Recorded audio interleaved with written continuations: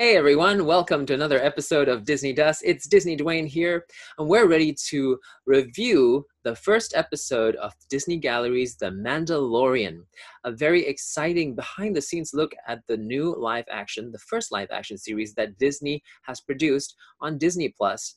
And the first episode of The Mandalorian actually focuses on directing.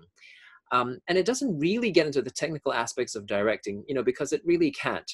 Already it has jargon that not everybody will understand. I was hoping for more about directing, but this is not the place for it. Instead, it focuses on the team of directors that have put the show together, led by Jon Favreau, introducing them one by one, and also a little bit about, each of them and how they got to be part of the show, their styles, their journey, and a little bit about each of them, who they are. They're all very different, and I think that's what probably made the project really, really special and very strong. They each bring each of different things to the table, and enhancing the production by doing so. And they had one common denominator, and Jon Favreau sums this up very, very well. I like this word. They are all creatively brave. A very good value to have. And I love this episode because it also shows that one shouldn't be afraid to be oneself and to shine. Just be yourself. But to be open also enough to collaborate with others as well. And it should be the value of hard work and humility that, pulls you through.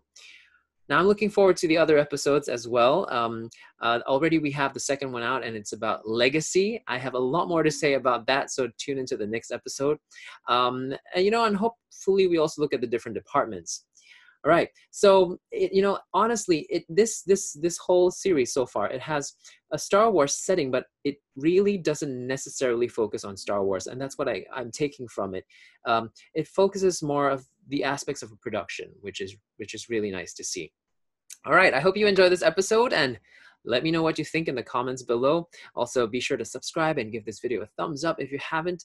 And until the next episode, this is DisneyDwayne, over and out.